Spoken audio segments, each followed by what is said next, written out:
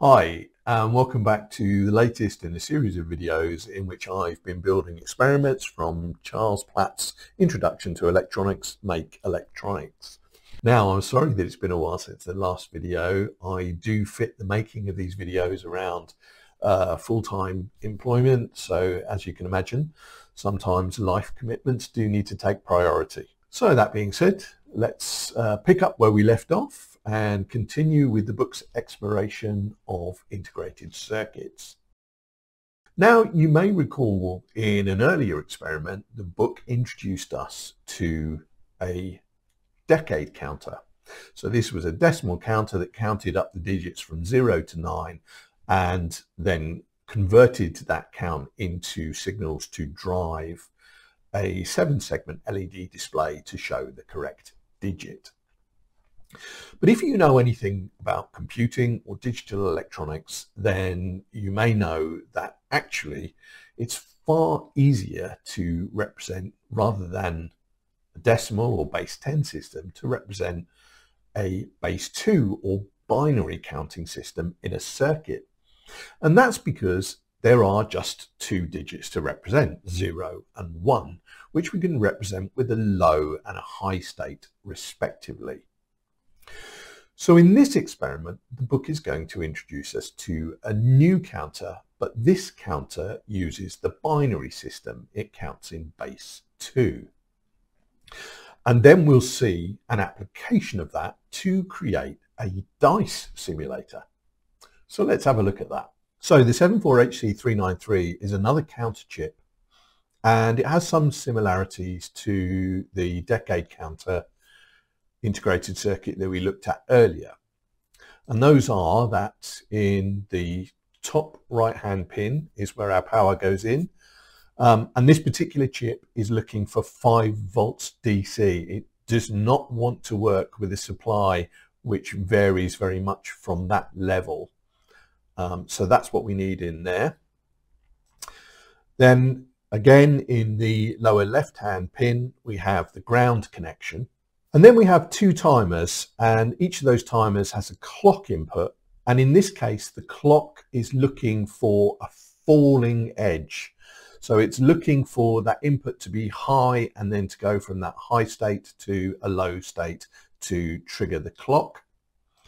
It also has a reset pin so that we can set the count back to 0. And then the next 4 pins are basically a 4-bit, that's 4 binary digits to create a binary number that will be the decimal equivalent of 0 to 15. And then the pins on the other side basically replicate those functions, but for a second counter. Okay, so let's see what this can do in a circuit.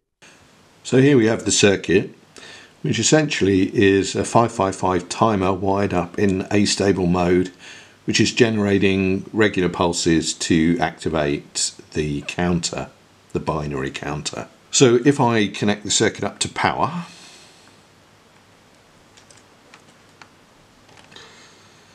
you can see we have an LED here which is just flashing to indicate every time we get a pulse from the 555. And then these LEDs are actually showing the binary digits, the 4-bit binary digits generated by the counter. And we also have a button here that can be used to reset the circuit. So I'm just going to release this now and then I'll let it run through its entire sequence so we can see how that works.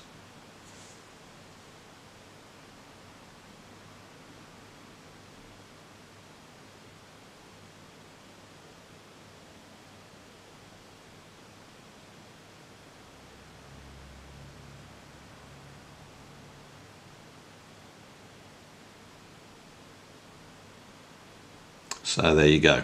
So here is a very simplified version of the dice simulation circuit from the book.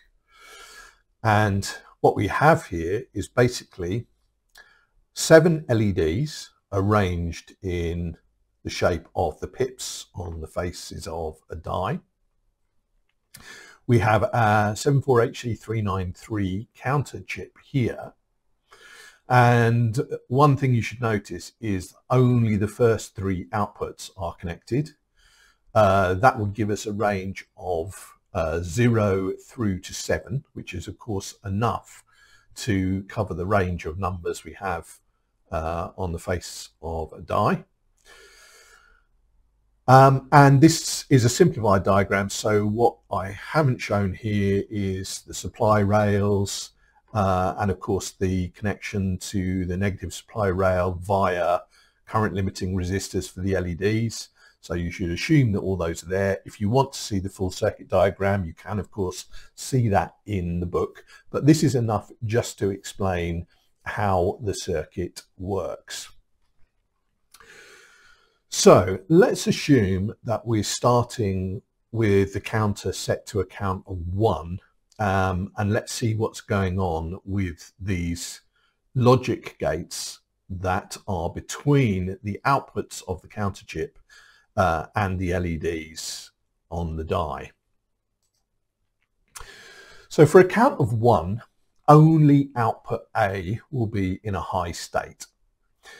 Now you can see this is connected to two places. Firstly, to one of the three inputs to this NOR gate. Now if this was an OR gate, any input being in a high state would of course give us a high output. But remember, this is a NOR gate, so the output is inverted, which means in this case we get a low output from that NOR gate, so we can ignore that for the moment. The other place that output A is connected to is to the central pip on the die. So that LED will be lit, which gives us our single central pip, which is what we want for the number 1. So let's now assume that we're getting a clock to flip the count to the next number, which is 2 or 1 0 as it would be in binary, which means of course that now output B is in a high state. Now once again output B goes to this 3 input NOR gate, but the same situation applies here. Because that output is inverted, we will still get a low output state there, so we can ignore it. It's also connected to one of the inputs to this AND gate, but because we've just got a single one of those inputs in a high state, then we're going to get a low output. So again, we can ignore that. The third place that output B is connected to is to one side of this OR gate here. Now in this case, it's an OR gate, not a NOR gate. So if either or both of the inputs is high, then the output is going to be high. So in this case, the output is high, and that's connected to two LEDs in series on opposite corners of the die, and that's going to give us our 2 lit pips for the number 2. So far so good.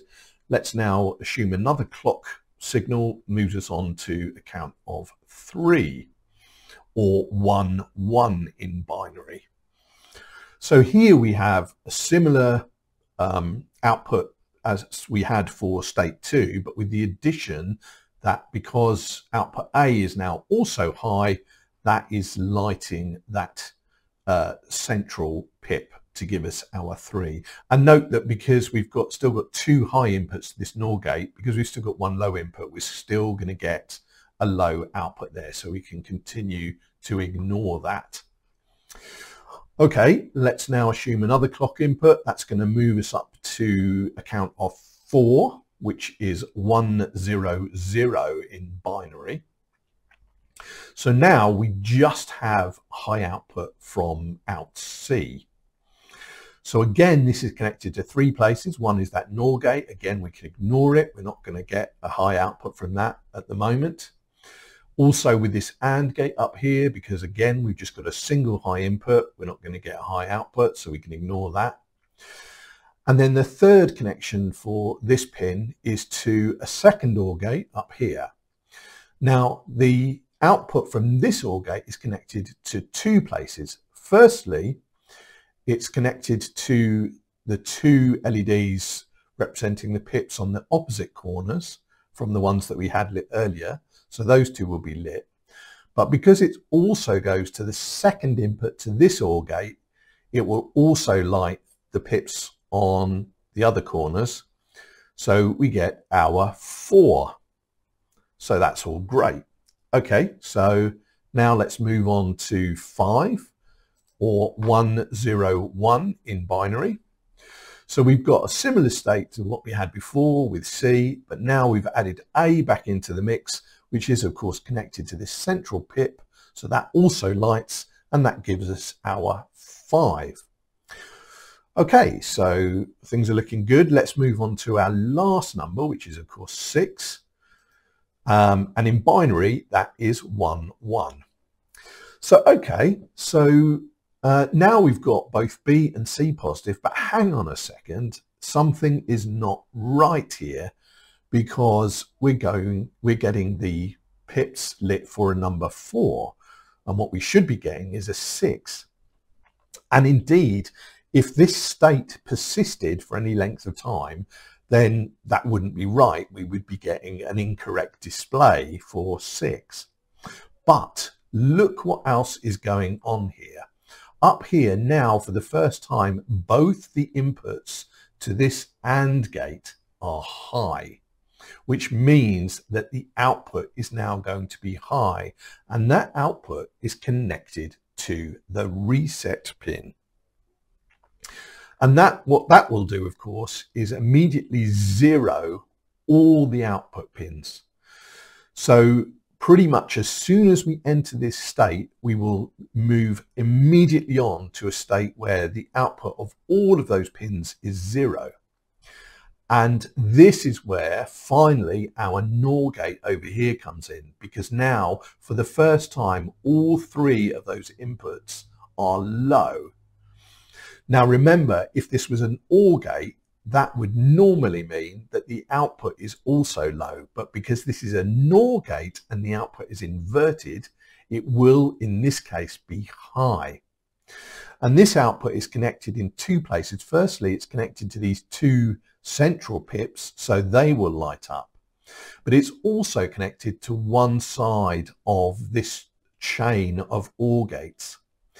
So the output from both those OR gates is going to be high, which means the corner pips will also be lit, and that will give us our 6. And then, of course, when we get the next clock input, that will move us back to a count of 1, which is 001 in binary, and then the whole sequence starts again. So I hope this demonstrates how ingenious the author's design is for using the counter in this way, with just the support of just a few logic gates. So let's have a look at this working in the completed circuit. So here is the completed dice circuit, and this is intended to simulate rolling a pair of dice. Now, a couple of things that are worth pointing out. One is, if you've watched any of my previous videos, you will know that I prefer to have user interface elements like these buttons on a breakout board rather than trying to cram them onto the main circuit board. So that is different from the circuit that you'll see in the book, that I've done that.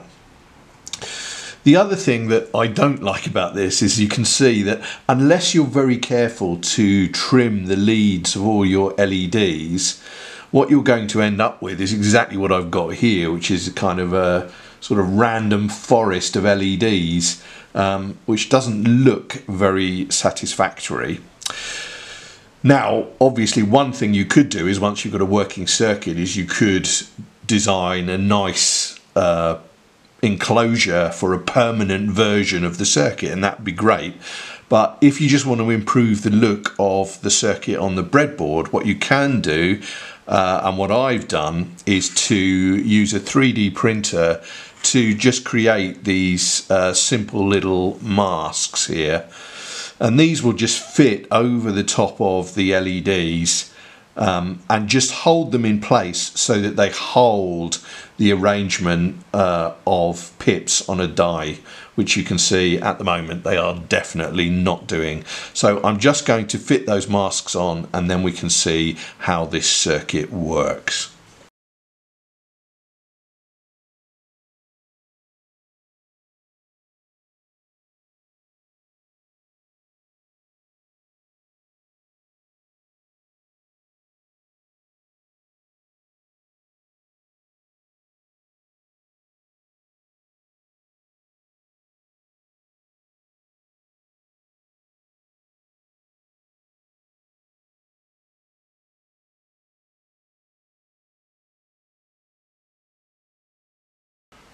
So here's the circuit with those little 3D printed guides in place, and you can see that does a good enough job of holding the LEDs in the right configuration so that they do actually resemble dice. And as you can see at the moment, they're both set to show us 6.